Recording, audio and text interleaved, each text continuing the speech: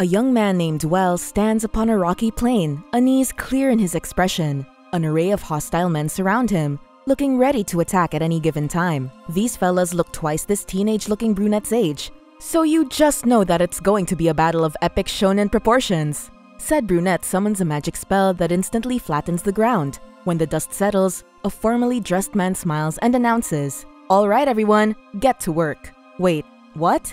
Where's the fight sequence? Where's the fully grown men beefing with a kid? Well, it turns out the hostile men are actually workers who need to dig up the ground. The young man just flattened the ground to make their job easier. A blonde man compliments Well, saying that his magic is useful. While in the site, a worker comments that he can't believe the Count's magic is being used for land development. The young Count tells Roderich, the man overseeing the work, that he'll be heading back now. Before he can leave though, Roderich asks him to flatten another parcel of land. Well looks terrified as this plot looks a lot rockier than the previous one. Good luck, Well. Finally, he teleports back home. As he announces his return, he is greeted by 3 young girls. Elisa serves everyone tea and comments that Well looks tired. He agrees with this, saying that Roderich ran him into the ground again today. The 3 girls comment that his relationship with Roderich seems topsy-turvy. It's like Roderich is the boss, not the Count. At that, Well muses that he'll always be a white-collar office worker at heart, no matter how far he goes. A what? Elisa doesn't know what white-collar means and asks him about it. Sensing that he might have slipped up, Well excuses himself to get changed. Once he's on his own, he recalls that it was just 10 years ago when he was an office worker. He used to live in modern-day Japan. One day, after coming home late from work, he prepared his meal. But while he was waiting for the rice to get cooked, his vision started blurring and he passed out. When he wakes up, he finds himself in the body of a little kid in a completely different environment. He's dressed very differently, and he's in a party with people he doesn't know. He asks himself if he's overseas, but soon discovers that the people are speaking Japanese. He tries going back to sleep to return to reality, but someone wakes him. He still has that kid's body, and an older man towers over him, saying that he has to greet everyone. The older man introduces him as his youngest son before asking him to introduce himself to everyone else. The boy man-boy, is stumped. He doesn't know what to say. Hell, he doesn't even know what his name is. A young man named Eric greets the crowd instead. He thanks them for coming all the way there for their brother Kurt's wedding. He introduces the little kid as Wendelin von Bino Baumeister, his younger brother. Kurt's bride decides to call him Well, and Eric gives him a drink, asking if he blanked out when he found himself surrounded by adults. Well asks his older brother what's happening, and Eric concludes that this might be a little too complicated for a 5-year-old. Eric explains that it is their older brother Kurt's wedding, and his bride is Amelie, the second daughter of the nobleman, Sir Mainbach. Well asks that if a noble's daughter is marrying into their family, are they by chance nobles too? Eric replies yes, they are genuine nobility too. Well observes his surroundings and finds that he can read their language as well. He surmises that if they can throw such a lavish party, they must be of high rank. If he's the third brother, then he won't need to worry about starving. With that, he enjoys the good food and the cheery atmosphere to the fullest. What a turn of events! From being a corpo slave to being the third son of such affluent nobility, this sounds too good to be true. And well, it is. The next morning comes as a massive disappointment to Well. They only have hard, dry bread and soup for breakfast. Whatever happened to being a noble family? He looks around their house and finds that it is a bit dilapidated, which only means that they're poor nobles. Oof. The boy looks for Eric to ask about it, and the man scoffs at his delusions of being up the echelon. Sure, they had a smashing party the other day, but that's because they can't be cheapskates with their guests. They may be poor, but they still have noble pride. Last night's dinner was just a special menu, and now they're back to brown bread and light soup. As they're outside the house talking, more and more of Well's brothers show up. It is then that he discovers he is the 8th son of a poor noble family. 8th? One day, he studies the map of the new world he's living in. Compared to more prosperous towns, his family's territory is a lot sadder. They have a population of 800. Most of the residents are old, and there isn't much going on. As he walks outside, he laments that his new life is screwed. Well comes across his brothers leaving, and Eric explains that they all agreed to leave once Kurt got married. They're not inheriting the land anyway, so they decided to give up their succession rights for monetary settlement and leave home. So at that very moment, they are no longer nobles. Well asks them how they are supposed to live. One of his brothers replies that since Herman is the second son, he married into the Branch family in case anything happened to Kurt. Now, they'll have to find their own path in life in the capital. And with that, Well's 3 brothers are off to forge their own lives. As he watches his brothers leave, a determined look crosses Well's face. While looking into their home library, Well comes across a crystal ball and an instruction pamphlet. The paper says that the crystal ball can measure one's aptitude for magic. Though he doesn't entertain the idea of magic, he continues to read the instructions anyway. It states that everyone possesses mana, but only one in thousands of people has enough of it to cast magic spells. Such people are extremely rare. Magical aptitude isn't hereditary either, so everyone has an equal chance of possessing the talent to be a great magician. He tries to project his mana into the crystal, but it has no effect. Just as Well's about to give up and leave, the crystal ball shines a rainbow color, surprising him. According to the manual, rainbow colors mean that you have a high aptitude for magic. In such occasion, one should look for specialized guides to further instruct them. Furthermore, yeah, that's all the information the pamphlet has. Somewhere in a forest, a man looks around his surroundings. It seems that he has sensed Well's magic. Well starts rummaging through the bookshelves in search of a book on magic, but he doesn't find any. His dad arrives and he asks him if they have other books, but the man answers no and that he can't read. He then asks him to go to the forest and pick up some firewood. In the forest, Well tries all sorts of things to activate his magic, but none of his attempts are successful. Suddenly, a man descends from the sky and approaches him, saying that he finally found someone on the same wavelength as himself. He gets close and asks Well for his name, but the kid gets terrified of him. "Stranger danger, my guy." The man realizes this too, and tells him there's no need to be afraid of him and introduces himself as a magician. He throws the stick Well waved at him. For some reason, this causes a part of the ground to break off, hitting a wild boar in the process. And that's just a twig. The wild boar spots them and Well gets scared for his life. While trying to make a run for it, the magician pulls his hand and asks him to picture his own wind magic directed at the wild boar. Though he's scared, Well follows the man's instructions, and he manages to conjure some wind magic. This blows the boar away, but not enough to defeat it, so the magician takes care of the rest. With that, he introduces himself as the former court magician of the Dukedom of Bleischroeder. His name is Alfred Rainford. "Rest assured," Alfred says, "you will become a magician far greater than I." After some time, Well and Alfred are sitting at a table in the middle of the forest. He serves the boy a drink, which looks way better than whatever his family was having. Alfred reveals that he wants to pass on his magic to him because he wants a disciple. This lights a hope in little Well, who's eager to learn magic. He even calls Alfred master. This makes Alfred smile, and he asks him to keep this magic business between the two of them. If people find out that Well can use magic, some retainers or subjects might insist on his lordship, which can lead to a succession dispute. Magicians hold more power than he thinks, Alfred says. Well could become the rightful successor and the next lord in a heartbeat, and since he's still a child, it might be dangerous for him to be called that. At the dining table in his decrepit home, Well looks at his older brother Kurt, the current successor. He ponders what Alfred said about magicians being considered better successors. The next day comes, which marks the beginning of Well's training. First off, Alfred has Well match capacities, a training method where one can match their mana capacity to someone who has more. Well holds hands with him and concentrates on his mana. The boy sees light, a lot of them in fact, and realizes that it might be his mentor's mana. Alfred tells the little kid that a person's maximum mana capacity is determined at birth and it doesn't increase any further. He thought that Well wouldn't reach his capacity, but he matched and even surpassed it. And get this, that's not even Well's maximum mana capacity. At the Baumeister home library, Well's father is staring at the crystal ball. Kurt comes in, and the father notes that the crystal ball has been moved.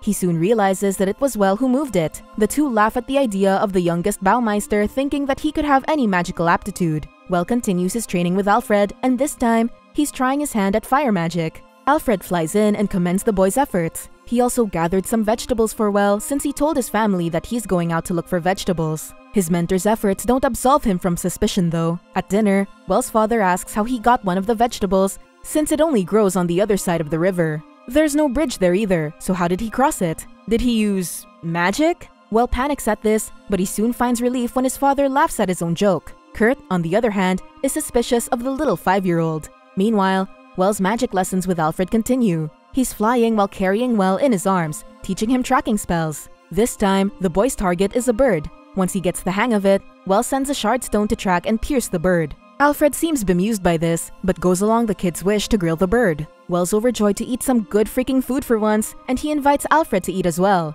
The man is curious about the green thing he's putting on his food, and Well says that it's wasabi. Alfred tries it out, but he puts a crap ton of it on his food. Uh-oh. Well looks just about ready to freak out, but lucky for him, Alfred seems to be enjoying his absurdly spicy bird. While eating, Alfred warns him not to go too deep into the forest, since the enchanted forest is home to lots of monsters and But before that, more wasabi please. Well is once again horrified as Alfred drowns a sacrilegious amount of wasabi. Is he inhuman? Did the first batch burn his taste buds off? Anyway, Alfred continues, saying that the forest is home to foodstuffs and herbs one won't find elsewhere. Many people still waltz into them looking to get rich quick, and they never come back. Well opens up that he feels like Kurt has been watching him lately, and Alfred suggests that he must have realized that Well has magic and is afraid to lose his succession rights. Lordship sounds like a pain to Well, especially if it'll just cause trouble with Kurt. Alfred suggests that he try adventuring since his adaptability would make him an ideal candidate. He would know as he used to be an adventurer himself. And he can see that Well has what it takes to enjoy what the wide world has to offer. As well as savoring the idea of being an adventurer, a dark light and fog-like construct appears in front of Alfred's arm. He can only think, please, not yet, I need a little more time. That night at dinner, Well tells his family that he wants to become an adventurer. He's thinking of enrolling in the Adventurers Academy once he turns 12. His words are met with a mixed reception. His mother worries since it's too far. Kurt smirks, relieved that his lordship won't be challenged. And his father, well, he brings up one teeny tiny conundrum here. They don't have enough money to enroll him in the Adventurers Academy. The next day, Alfred tells his mentee that the Dukedom of Breichberg is a mercantile town where even children can join merchant guilds and sell what they gather. Well says that he can earn his tuition that way. However, the town is quite far away and he'll need to learn traveling magic too, which involves flight magic. Once more, he carries Well and they fly high up to see the world. Alfred tells Well that it's what awaits him when he becomes an adventurer. When Alfred is alone at night, the black fog surrounds him and it's much bigger than before. The man appears to be in pain too. The next morning, Well is practicing his flight magic. Alfred tells him that his training ends the next day. Taken aback by the news, Well's magic deactivates and he falls to the ground. He asks his master why he would end his training so abruptly, and Alfred tells him that it's not abrupt. He assures the young boy that he'll be fine. Well isn't convinced, seeing as they've only been training for 2 weeks, but Alfred shoots him down. At dinner, Well's dad says that he heard there's a whispering dead spotted in the woods. The whispering dead is an undead that has retained its cognitive abilities. It can even hold conversations. It is said that they don't look very different from humans, but they're still corpses. Their bodies go cold, their senses stop functioning, and their skin grows terrifyingly pale. Well grows perturbed as he remembers that Alfred spends his entire time in the forest. His dad adds that in a few years, whispering deads lose their minds and become zombies that hunt people to sate their hunger. That night, Well goes out into the woods to look for his master. Though he still can't control it well, he uses his flight magic to look for him. When he sees Alfred, he immediately tells him about the whispering dead in the forest. He asks him to go with him to their mansion since it's dangerous there, but Alfred only tells him that it's alright. The danger he's speaking of doesn't exist, since he's the whispering dead. Not the point, but I guess we now know that he isn't human. That's why he can handle that much wasabi. The boy is in complete denial, but Alfred continues. It happened 5 years ago. The eldest son of the previous duke contracted a deadly illness. The duke headed to an enchanted forest to look for a panacea that could cure him, and he had his court magician Alfred in tow. They had an army of 2,000, but the monsters outnumbered them. He was forced to fight while protecting the duke and troops. Soon, his mana ran out and he was overwhelmed. Though his life was coming to an end, Alfred had a deep regret burning in him. It's that deep regret that turned him into a whispering dead. When a whispering dead's wish is fulfilled, they pass on. And his wish? It's to meet someone he could pass the magic he learned in 30 years to. Since Well's just 5 years old, Alfred thought that he would run away if he told him that he was a whispering dead, so he lied on the spot. He then asks for the child's forgiveness. All this is a lot for little Well to take in, but Alfred isn't done. His mentor tells him that he wants to confirm that he was the person that he's been seeking, and so, he must take his final test. The test to purge Alfred. For his final lesson, Alfred will teach Well the holy magic used to purge the undead like him. It's hard, but he doesn't want to lose his sanity and become a zombie that attacks people. Though Well's heart breaks to do this, he tearfully purges the man who taught him everything he knows. In the end, Alfred seems content that his life is ending by his disciples' hands. Before he disappears, Alfred tells him to remember the thing he taught him in those 2 weeks. Your life is only beginning. He tells Well, do your best and do it smartly. After those words, Alfred disappears. He can now rest peacefully. Well lets himself cry, before telling his master that he'll give doing his best and doing it smartly a shot. 7 years pass and Well is now a 12-year-old boy, leaving home for Breichberg to attend the Adventurers Academy. In Breichberg at the Adventurers Academy, a girl introduces herself as the third daughter of the Overweg family, the instructors of martial arts in the Dukedom of Bleichroder. Her name is Louise Jolande Aurelia Overweg. As she talks, Well sits on his own in the corner. He thinks to himself that he spent the last 7 years at home in solitude. He's kept his distance from others and lived by himself to prevent any problems with succession. Meanwhile, another girl introduces herself as the third daughter of the Hillenbrand family,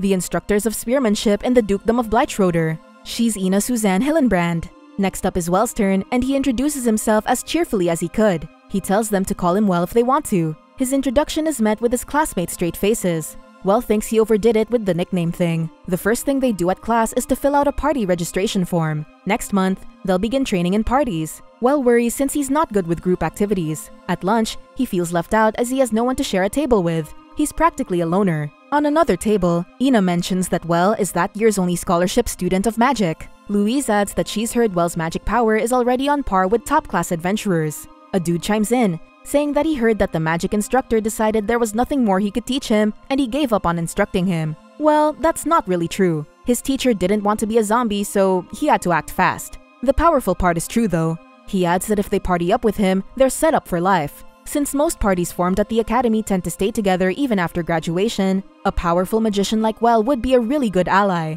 And it looks like everyone is thinking the same thing. Erwin von Arnim lays out a proposal for the two girls. He thinks Well is trying to decide if they're worthy of a great mage like him. Louise incorrectly assumes that it's the reason why he's always alone. Oh dear. This powerful mage you speak of just has no lick of interpersonal skills whatsoever. He's not appraising anyone at all. Anyway, Erwin tells Louise and Ina that if they, the top of their field, team up with him, the top swordsman, maybe Well might recognize them. Meanwhile, Well is practicing what to say to his classmates. But then he sees the three earlier talking with three boys. The three boys are laughing, so he assumes that they're all having fun and maybe not interrupt. God, this kid. Back at the Kids of Duke's table, the three boys are actually taunting them because they overheard their plans. The three boys, called the Axe Trio, are confident that Well would join their party, not theirs. At class, the teacher says that since some of them don't receive a stipend from their family, they have to do part-time jobs. The school recommends hunting and that they do it in groups. Well despairs again. Why should everything be done in groups? He doesn't fit in anywhere.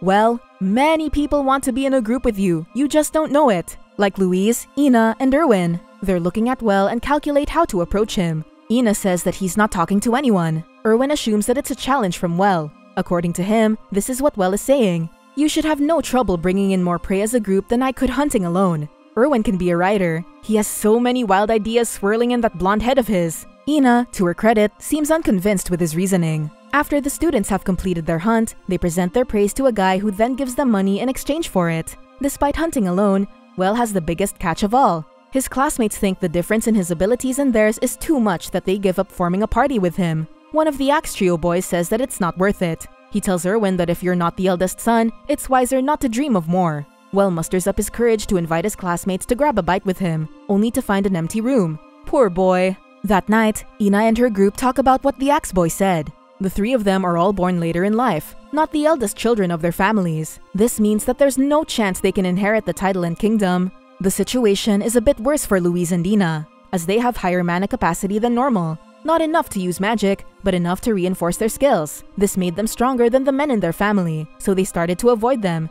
Ina, incensed by this talk, stands and bangs her hands on the table. Why on earth does being born later mean we're not allowed to dream? She says. Preach, Ina! That's just crazy! So, she's resolved. They should just hunt even bigger animals in order to gain Well's recognition. Erwin and Louise agree to her proposition. The next day, they go to the forbidden area of the forest. Ina says that they should go back, but it's too late. They're immediately surrounded by a pack of extra-large wolves. They prepare for battle. Meanwhile, in another area of the forest, Well spots Ina's group with the wolves through his magic. He thinks that if these people are his classmates, maybe they can become friends if he saves them. Back to the three. They're fighting well, but there's just so many of the wolves. Erwin eventually gets injured for protecting Louise from a wolf. Before more wolves can attack and eat them, boulders spring out of the ground and keep them safe from the wolves. They then see Well in the air, asking if they're okay. At the academy, Erwin admits to Well that they were trying to get him to recognize them. Well is surprised to hear this. Louise says that after seeing the magic he used earlier,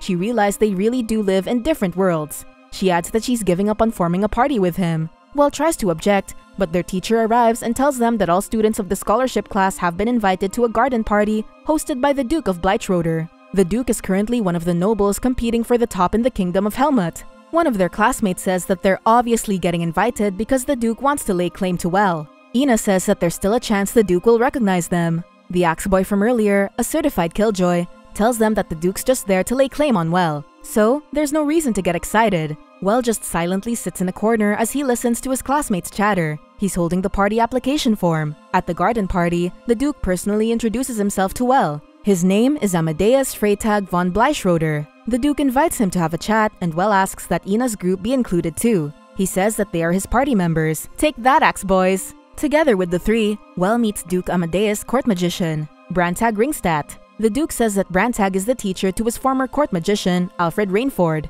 Oh, Well's meeting his mentor's mentor. Cool! Brantag is a talented user of tracking magic. He is able to track the magic power of anyone he's met in person over great distances. Brantag says that it was 7 years ago when Alfred's presence suddenly disappeared. He remembers Alfred saying, "I want to meet someone whom I can pass on all the magic I've learned." He thought it over and realized that if it was the wish he had clung to, then it was never coming true. Alfred had a greater magic capacity than his master, and he was counted amongst the top 5 magicians on the continent. There was no way he would ever find a magician he could recognize as his disciple. Yet now, here is a man with incredible magic power from the very same region where his presence disappeared. A man carrying his magic bag, no less. Brantag says that no one could use that magic bag unless Alfred himself had transferred ownership. He asks Well, "You're it, aren't you? You're Alfred's disciple." Said disciple confirms it. Brantag asks him what his final moments were like. Well replies that he purged his master before he became a zombie. Brantag facepalms. What a thing to be forced upon a child.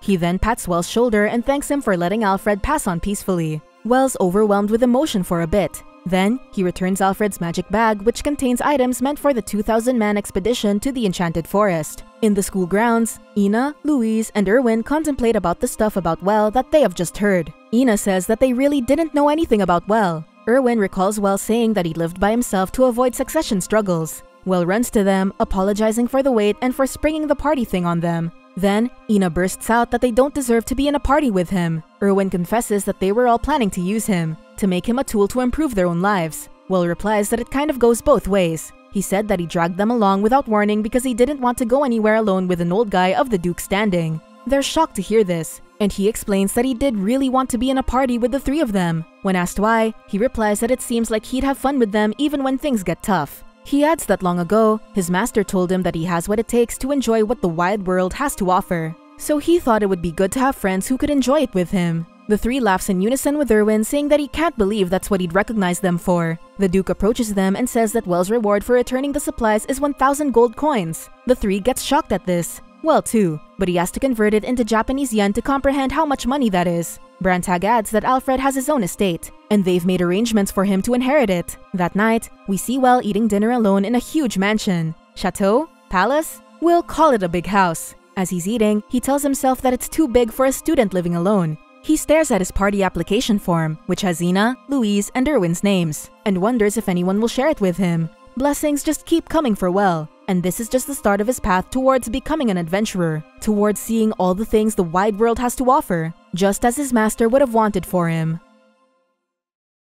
Subscribe to watch more videos like this. Turn on notifications. And leave a like, it really helps the channel out. Thank you for watching.